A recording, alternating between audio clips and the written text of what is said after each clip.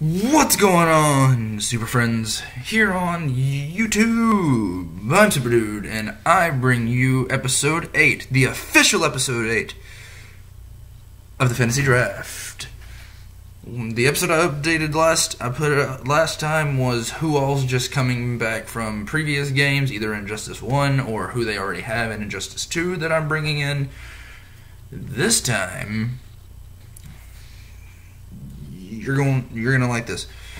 This time I'm doing the 8th episode, and then I'll do 9, and I'm really excited for 10.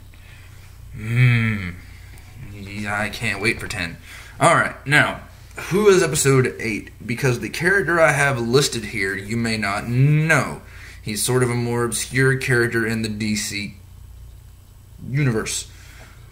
And as of the newest continuity, I don't know if he still exists, but I'm using him here. So, who is this character? Who are we talking about? Who's it possibly going to be? Who could it possibly be? Alright. Well, I mean, you read the title, you read the description, and it is Achilles Warkiller. Now, who is Achilles Warkiller? Maybe you don't know who Achilles Warkiller is, and I will leave one of my favorite pictures of him in the description. He is essentially the embodiment of the hero Achilles from Greek mythology into the DC universe, because they have Ares and they have Wonder Woman at their mascara. They even have Zeus. So I'm going to read his history, and I'm going to read his powers, because his powers are going to play a lot into how he fights. So, here we go. Seeking to replicate the success of Wonder Woman's creation, Zeus took the heart of the Hawaiian god Cain Melohai, and combined it with the divine fire of his creation and the soul of an ancient hero to create Achilles. To create Achilles, Warkiller and leader of his Olympians, comprised of Jason and the Argonauts. That's how you get the name Achilles Warkiller. He was Achilles Warkiller and da-da-da-da-da. Initially set against Wonder Woman, he has great respect for her and seeks to work alongside her when possible, though his loyalty to Zeus and the roles granted to him often conflict with that. He was placed by Zeus in the role of King of Themyscira and turned to Alcyone to help him rule, making her his queen in a purely political wedding. This arrangement was short-lived, as Alcyone usurped his role as part of a plot to both kill Diana and return Hippolyta to the throne. Realizing he could not let such an act stand, he freed Diana and joined her in a coup against his own queen. So, he is basically the male equivalent of Wonder Woman, is what I would say. He was made King of Themyscira, and you know that's a big deal because there was no King of Themyscira. Like, it was purely a woman's island.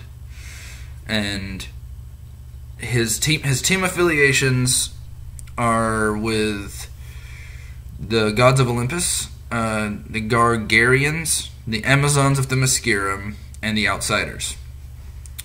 His alignment is good. He has a secret identity. No one knows his secret identity.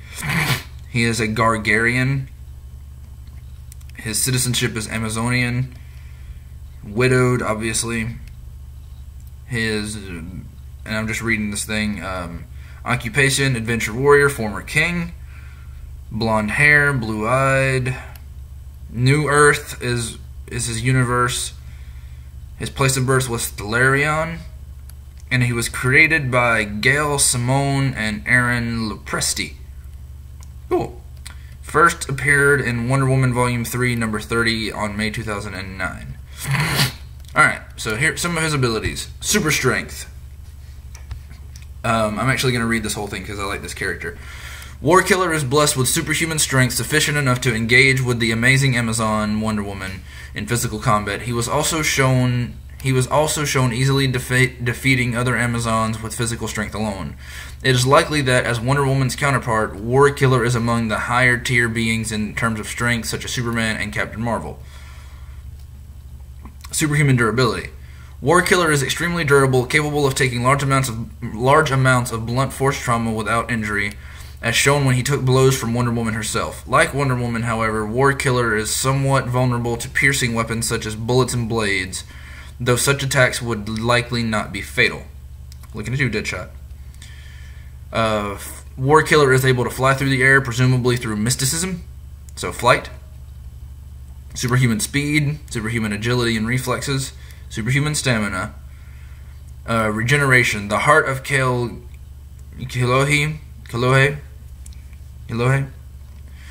gives him great regenerative powers, able to heal wounds as fatal as being stabbed through the chest. He has a clothing change ability, which enables him to magically shift his clothing between civilian and armored guises. And he has an ability called Divine Grace, which it's an ability to avoid attacks as if he knew they were coming, making it difficult for even the most skilled foes to land a hit on him. He's an advanced hand-to-hand combatant. Achilles possesses the soul and combat abilities of the ancient hero Achilles and is one of the greatest warriors who ever lived. His weaknesses are his vulnerability to piercing attacks, and Achilles' strength is proportional to his conviction in battle. When he is unsure of himself, it is lessened.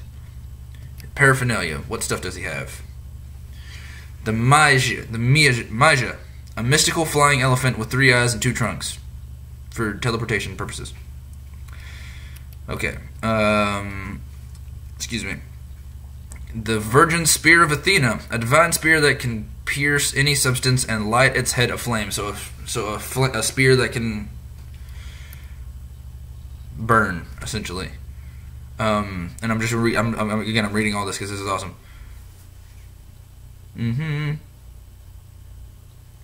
This character is an adaptation of Achilles, a character in traditional stories. These include, but may not be limited to, religious texts, myth, and/or folklore. More information on the original can be found at wikipedia.org. Diana introduced Achilles to Patroclus.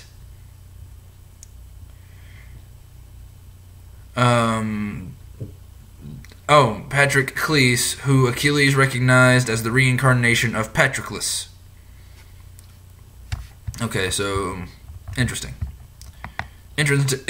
stuff here. Alright, so what exactly can Achilles do in your game, SuperDude? What is his fight style? Well, I would design him to play very much like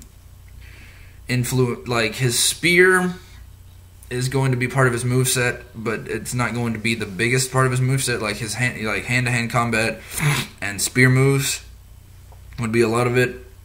You can enhance his spear when you use his spear and you enhance it with you can enhance moves in the game. It actually lights on fire, and the opponent actually receives burn damage from that, but it's only through enhanced moves. I would imagine him playing very much aggressively, very much offensively. He would have a lot of interesting abilities, like he would be able to heal himself for a certain amount of time, and then he would have a lot of. He would throw the spear down into the ground, use it as a pole vault, do a jumping kick. His grab would be grabbing the opponent, kneeling them down, kneel to Achilles, and then just cutting them with the spear and kicking them backwards. He would have some form of headbutt, because as you guys know, I love headbutts. So just some form of just something like that.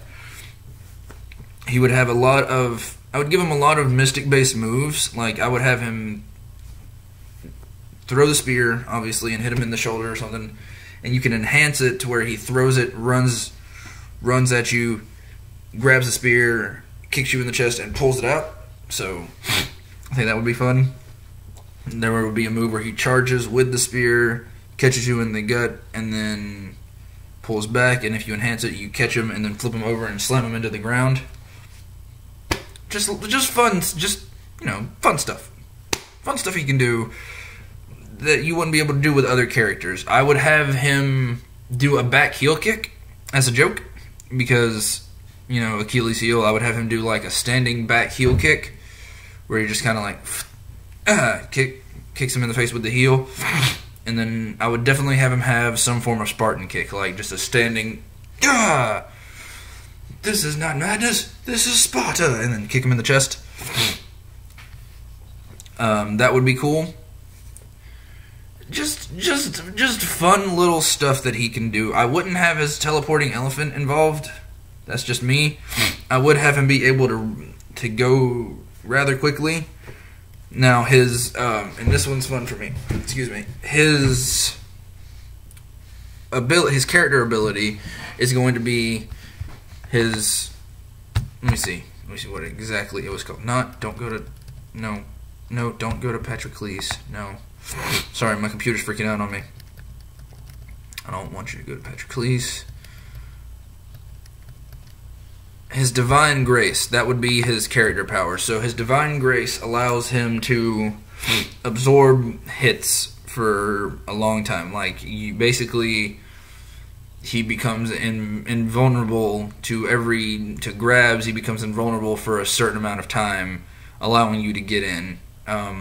But afterwards, he is kind of like Bane. He's in a weakened state. So that way, it's not an overpowered ability, and it takes a while to recharge. So, and I would have his Divine Grace be based on how many hits he gets on the opponent. Kind of similar to Scarecrow's Fear Gas and Catwoman's Scratches, which I'll talk about later today or tomorrow. I would have him, every time he does a good combo, you have a chance of increasing your meter, and once you increase your meter, you gain your Divine Grace. You gain your Divine Grace, and you are there, and you can't be hit. Like, you avoid grabs, don't work, that kind of whole thing. I just think it'd be fun, because I'd make it last for 5-10 seconds maybe. You don't want it to go too long, because that would be cheap, but I think it would be fun, especially for a character named Achilles. His super, I would have him call upon the powers of the Olympians. I would have him call upon like the powers of the basically he runs, throws the spear that catches him, and they're sort of standing there. Zeus throws down a lightning bolt, and it lights up the spear, and then Hades' claws come through and smack him into Achilles, who's waiting there with another spear slash, and then bam, you have a good super move. So just incorporate a couple of the Greek gods into there. That's what I would do. His design would be very much like it looks in the picture in my thumbnail. Because I want to look to be able to describe it to you. I'm going to look at it again, because he's got this sort of like battle kilt thing with the leg armor, the arm greaves, the shoulder piece there with this sort of lion-esque helmet, this sort of like eagle meets lion helmet thing that arches over. Very much like that. That's how I would do the character. I would love to see this character brought to DLC possibly for Injustice 3. I don't think he's going to make Injustice 2, but I think if he's mentioned enough, he could come to maybe Injustice 3 as a character or a DLC at least, something like that. So that'd be fun. His part in the story is picking up the pieces left after the War of Olympia, the War of Mount Olympus, essentially. I would have him I would have him take part in the War of Mount Olympus, and to see what he does in the War of Mount Olympus, tune in to my story video, because that's going to be mentioned, and I will mention why he has to fight, and it's really cool. So come on back for that. But this is Achilles. What do you think of my ideas? Do you like it? Do you like me pulling out some of the more obscure characters?